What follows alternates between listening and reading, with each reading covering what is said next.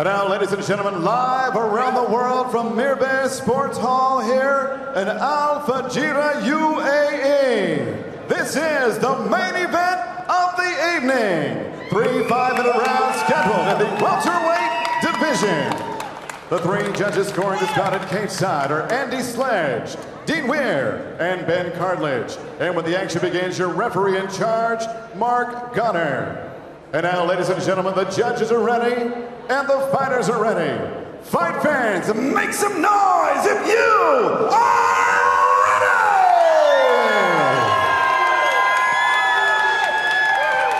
ready! Introducing to you first, fighting out of the blue corner. He's a mixed martial artist standing 5 feet 11 inches tall. He weighed in at the welterweight limit, 171 pounds. A 34-fight veteran, he brings 23 victories, 11 defeats, and joins us from Chelmsford, Essex, England. Here is Jack the Stone Mason! And next, his opponent across the cage, fighting out of the red corner. He is a boxer standing 5 feet 8 inches tall. He too weighed in 171 pounds and brings an outstanding record consisting of 9 victories, just 1 defeat and 1 draw. He fights out of and represents Fairbanks, Alaska, USA. Here is Collin Reuter. Once again, referee in charge, Mark Goddard, with the final instructions. Colin. Okay, gentlemen, you both understand the rules you're fighting under. You listen to me at all times. Keep yourself protected at all times.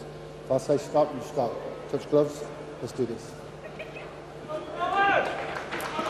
So Mark Goddard, the 3rd man in the cage for this main event at Cage Warriors Fight Night 8. We have Jack the Stone Mason in the longer black British fighter wrestling trunks. Collin Reuter, the American, in the shorter black wrestling trunks. See how quick Collin Reuter tries to put hands on Jack Mason. Jack Mason trying to close the distance quickly with the knee pick. Oh, big right hand over the top. Wow, he throws that like a baseball pitch from a mile away. Oh, all the way from back in the changing room. Jack Mason able to avoid. Goes back to his bread and butter, which is closing the distance and grinding down on his opponents. Yeah, good early position here for Jack Mason. The cage might impede his route to the back a little bit, but he's got good body control here. He's got 1 hook, and he's going to really try and constrict and stay as tight as possible to the midsection of Collin Reuter. Good attempt at the old school judo roll from Reuter. He only just made weight in the dying seconds yesterday. Let's see how much that has an impact on his performance, if indeed it becomes a stretched out contest. Oh, Reuter's starting to try and wrestle. He's looking for that leg, but he's got to be a bit careful here. If Mason can use his legs to pin his arms, he can end up with a crucifix position here.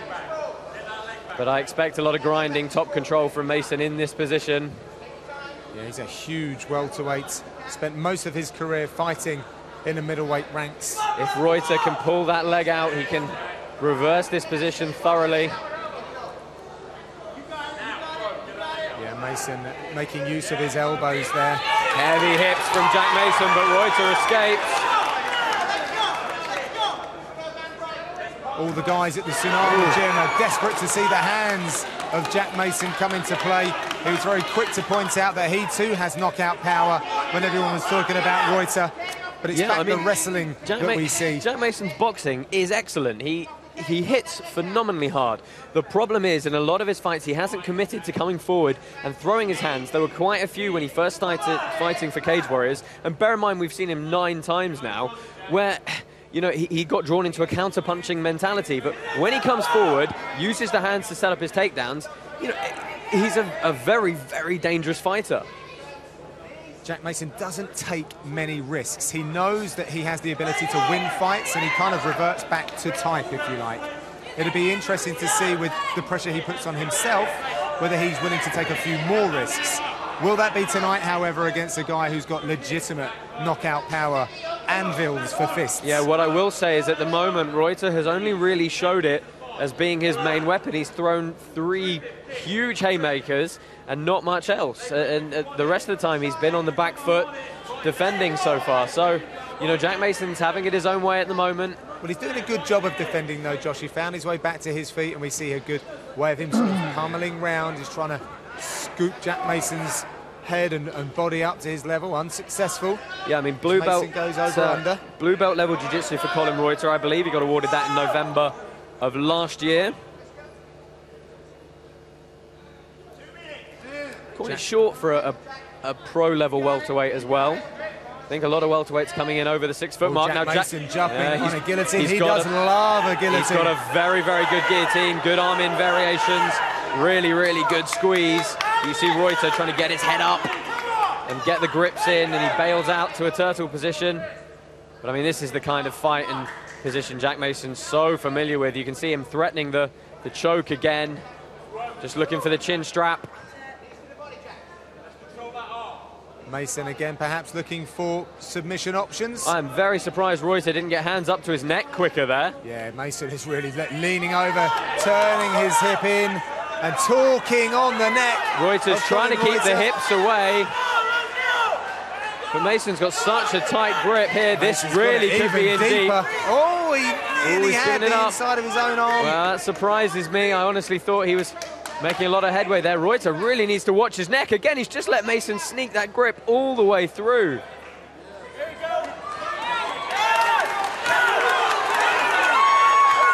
Yeah, surprised to see Mason abandon that. It looked like he'd got a lot more leverage on the choke, but Mason again finds that left hand. Opting to play it safe, keeping control, and now they're stood opposite one another in the middle of the cage. Yeah, Mason first to the punch on those last couple of occasions. Reuter has finished 7 out of his 10 fights in the very first round, and most of those didn't get past 1 minute of cage time. Good knee from Reuter in that exchange, but again, he's on the back foot. Mason's the one pressing forward. I think Reuter's got his game plan, he said to us, was to... Oh, good jumping knee. Nice inside elbow. That's a bit more like it from the Alaskan. Yeah, showing a little bit more of what he's got in his locker. Round 1, a pretty decent start for Jack Mason. I mean, Collin Reuter knew that he has to strike to stop Jack Mason taking him down. That's going to be his main weapon. And, you know, we saw that one landed with the cuff, but he's going to wing another. And, you know, if he connects with the forearm, he can still do a lot of damage, but it is one weapon. And once Jack Mason has that figured out and starts wearing him down, that one weapon is going to come with less pace, less power, and less setup. With all of his weight pressing down. Oh, here's a jumping knee. Short elbow, nice combination. Finding some openings towards the end of the round. Obviously trying to shut down this contest early with those big looping haymaker-style right hands. Yeah, I do worry, John, though, that the attention he's gotten from that tremendous knockout in February could get drawn into just throwing that one punch. Yeah, really trying to, as us English would say, hit the guy for 6.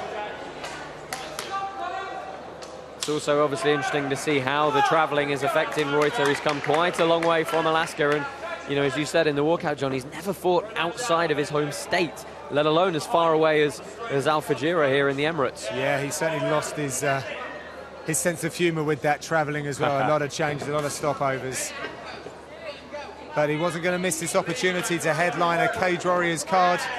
John Gooden and Josh Palmer in the commentary booth for Fight Night 8. Full crew here in Al Fujairah in the United Arab Emirates. Mason's finding a home with the jab a couple of times. Thanks again to Sheikh Mohammed bin Hamad Al Sharqi for putting on this wonderful event in this laid-back Emirates just east of Dubai. Mason a little flat-footed. Going to need to stay on his toes to get out the way of those attacks and also find some areas for him to land some shots. He's having some good success with that jab. I'd just like to see him use it a little bit more right now. Either that or really start pushing forward for those takedowns again. They worked for him so tremendously well in the first round, and, you know, if anything, that's a brilliant blueprint for him for the remaining minutes of this contest.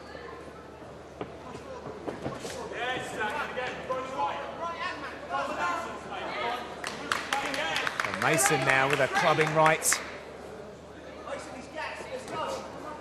Starting to move a little bit more laterally. He's a bit back and forth. Be good to see Mason moving off to the sides He's dropping his right hand every time he throws out that jab. Yeah, he just needs to keep making sure he's circling to the right. The last thing he wants to do is walk into that monstrous right hand of Collin Reuter, but it hasn't come with too much frequency in this second round. You can hear the corner, Luke Barnett of Jack Mason shouting for pressure, and I think he's exactly right. A bit more forward pressure, keep Reuter on the back foot, you know, wear him out against the fence again. The more time he gives Reuter here, the more chance there is that he'll find a home with that huge shot. But again, the jab is proving a good weapon for Mason. Yeah, Mason's so thick set, and he's leaning forward on that jab. That's going to be a hurtful shot. Oh, and as soon as Reuter closes the distance, Mason was on him, but he did take a knee. Yeah, Reuter looking for a guillotine of his own. Don't think he's quite high enough up on the head. Yeah, it was across the face. Mason looking to turn the corner. Again, he's looking for the arm in guillotine. Can't quite see his grips. It does look like it's reasonably deep, but Mason's immediately burrowing the head in. He's brought the hand up to start stripping the grips. And I think without full control of the body, Reuter's going to find it very hard to finish this one. High hips here, really sort of angling his head down to alleviate that pressure. Oh, and there we go. Good defense from Jack Mason, working to the back now. Yeah, Mason, all of his weight, digging his chin into the back of Reuter. Yeah, wearing him like a rucksack is the American. Good seatbelt hold for Jack Mason. He's working that almost head and arm choke from the back. Just got to really stay as tight as possible, start trying to work his near side hook in. Lots of control, and this is going to be sapping the energy from the American. Oh, good cross-face attempt from Mason, but that seatbelt hold, hopefully he can, well... He loosened it up, and Reuter got to his feet, perhaps seizing on more opportunities. Look for Mason to drop his weight back here and... Switching the knees as well, successful with the right. And again, he's seeking out the standing guillotine. Reuter was a little slow for my money in defending those earlier guillotine attempts, trying to sit out. Jack Mason able to just ride it out. Mason, look how heavy it is. Really putting lots of shoulder pressure on that neck. Yeah, there's a few choke options from here if he can get the arm deeper, but really it's about control, and Reuter's got to be wary of his neck in those positions. Bails out to half guard, tries to scramble back. Mason immediately on that front headlock series again. Last 20 seconds of the second round. Mason wearing very heavy on Reuter now. This is going to start really sapping his energy. Oh, good knee as well. Mason starting to use some of these short shots. Last 10 seconds here. Oh, catching him on the way in. Nice jab, but Reuter opts for that big right of his. Every time Reuter's trying to find a home for that big right hand, Jack Mason's just ducking clean under it. That's what he's so very good at. Yeah. His timing off of a counter is exceptional. It's what we've seen throughout his career. But we're also looking to see Mason really capitalise on those opportunities to do damage. Yeah, and the beauty of putting his head down like that is even if he does catch a glancing blow, it's the top of his head, which is, of course, the hardest part of the body. There we go, just missing that one. I would like to see Jack Mason try and put a few more of those takedowns in. As soon as he did it, he had really good top control in the end of that round. But, I mean, the jab was working for him. It was nice to see some of his more traditional boxing. Oh, that was a big knee. That was close. It was a good attempt to sit out from Reuter, but just going the wrong side. Yeah, really to throw his leg through to try and twist himself out of that. But with Mason on top of him, so much weight bearing down on you, such a powerful frame. He does it so very well. Here we go, ladies and gentlemen, the final round of the night. Let's hear it one more time. Fujairah, make some noise out there. Yes, indeed, Joe. The final round here in Al Fujairah. Remember, get using the hashtag CWFN8.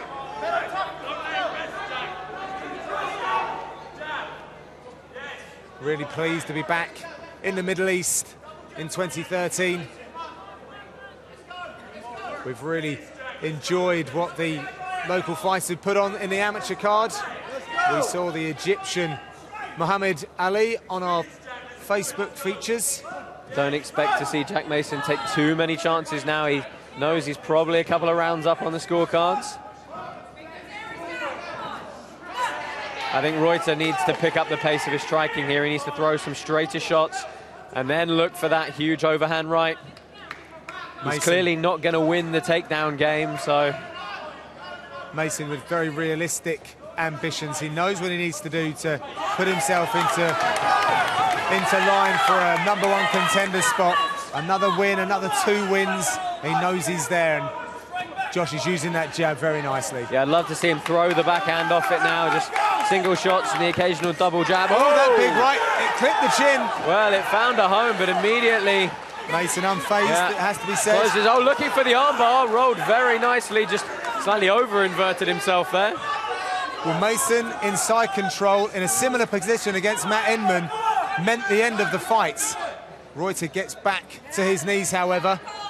Yeah, he's very wary of these knees coming in, but I think he's got to protect his neck. Again, just keeping the hands down a bit too long. What can Mason do differently here, Josh, to make this more effective?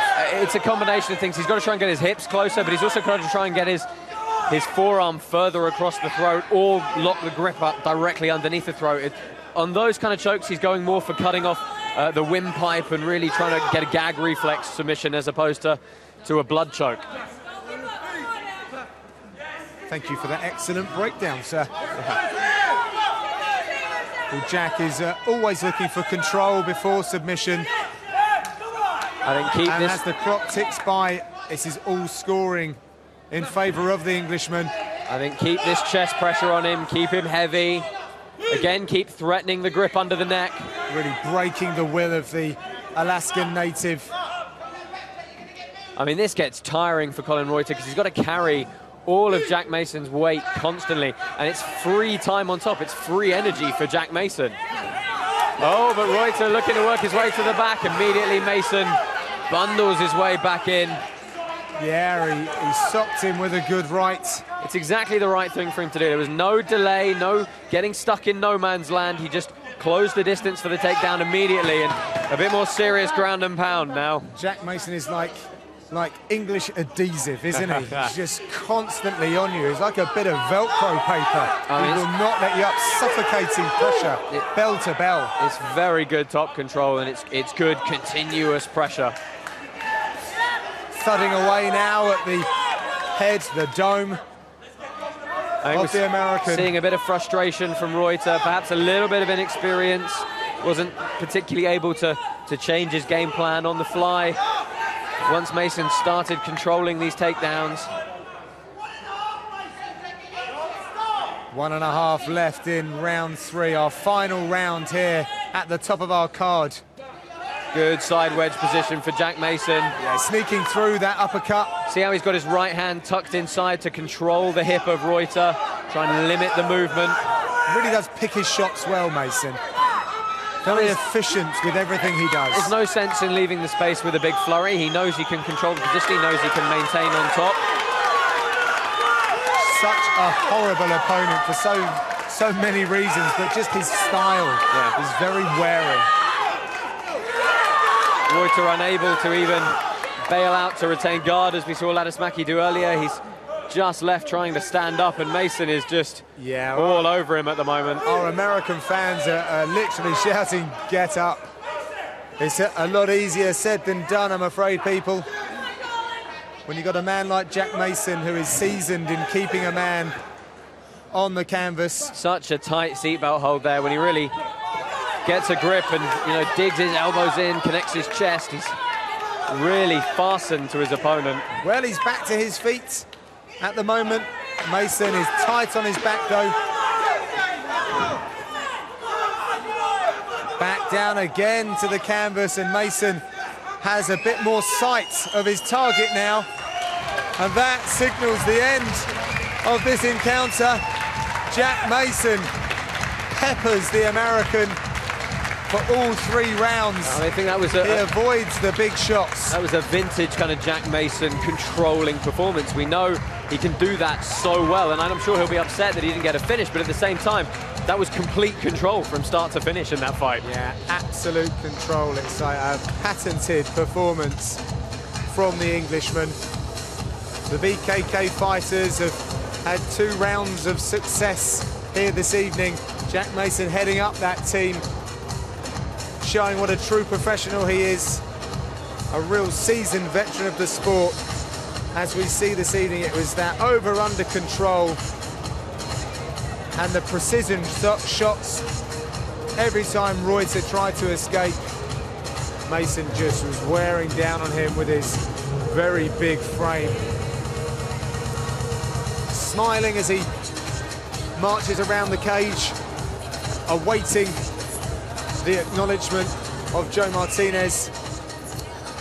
I'm going to throw it over to Joe now, who's going to round up that performance. And now, ladies and gentlemen, after 3 rounds, we go to the scorecards. All 3 judges have it 30-27 for your winner by unanimous decision, Jack the Storm